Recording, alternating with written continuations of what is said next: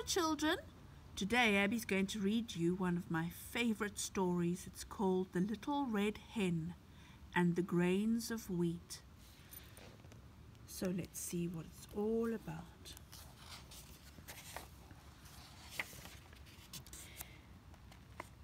The Little Red Hen and the Grains of Wheat.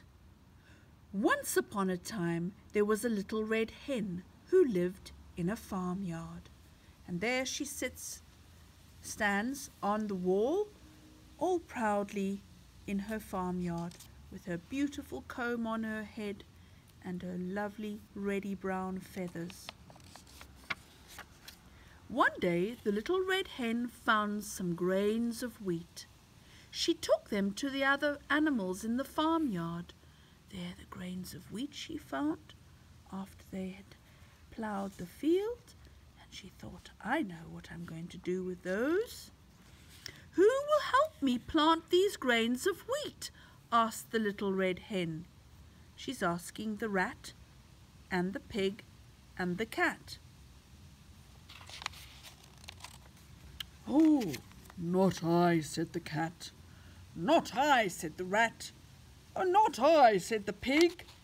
Oh, there goes the rat, there goes the pig, there goes the cat. No one wants to help the mother hen. Then I shall plant the grains myself, said the little red hen. And so she did. Look, she's scratching in the earth. She's planting her little grains of wheat nicely.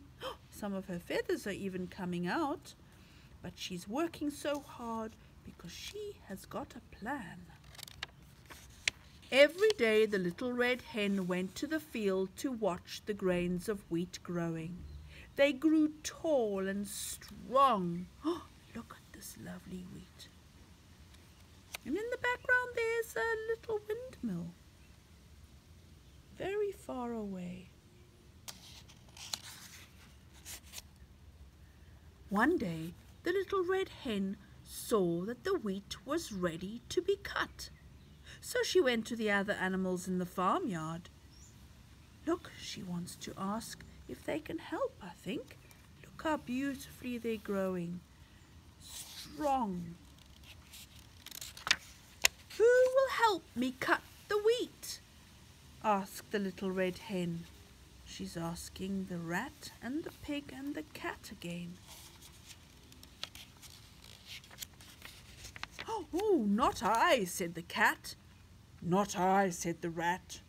Not I, said the pig, and off they all went. Look, no one wants to help her. And looks like the farmer is working hard trying to get the cow into the stable, looks like, onto the to milk or something. Maybe they're putting him to bed for the night. Then I shall cut the wheat myself, said the little red hen. And so she did. With a sharp knife, she's cutting all the wheat down. The wheat is ready now to be made into flour, said the little red hen to herself, as she set off for the farmyard. And there she goes. It's all tied up nicely together, and she's going to see who will help her. Who will help me take the wheat to the mill to be ground into flour? Asked the little red hen. Do you think anyone wants to help her? Let's see. Oh, not I, said the cat. Oh, not I, said the rat. Not I, said the pig. They were too busy doing their own thing. And the poor mother hen was left with no help. Then I shall take the wheat to the mill myself, said the little red hen. And so she did. And there she is at the mill with her lovely bundle of wheat. The little red hen took the wheat to the mill, and the miller ground it into flour. There is the miller. There he is. And there she is taking the wheat to him. And he was very kind to help her.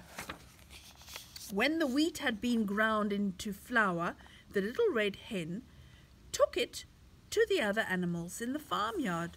Look, it's a nice little bag, nice Hessian bag full of lovely flour. And off she's running so fast she wants to get to her friends and see who's going to help.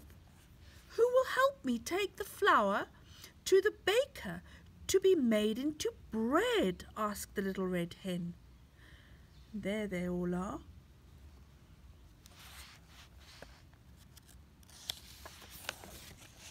Oh, not I, said the cat. Not I, said the rat.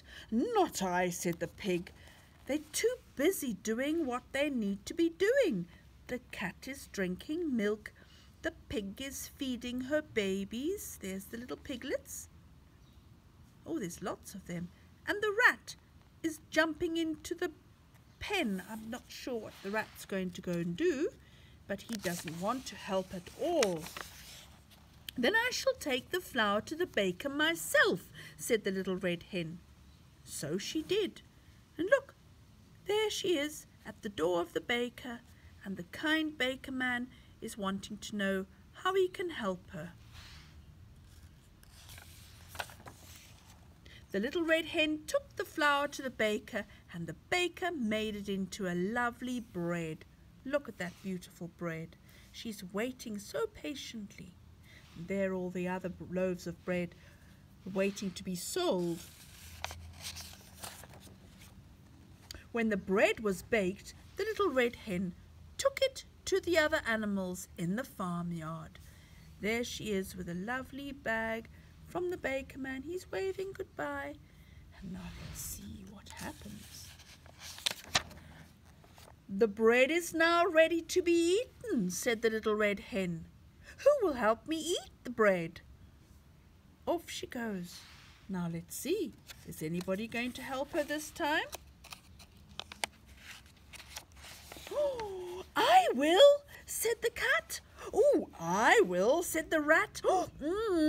I will, said the pig. They all want to now eat. After not helping, now they want to eat the bread. I wonder if they're going to have anything from the little red hen. No, you will not, said the little red hen. I shall eat it myself. And so she did. If you don't want to help with the preparation or the work of something, you cannot share in eating the lovely food after it. So that is the end of the story.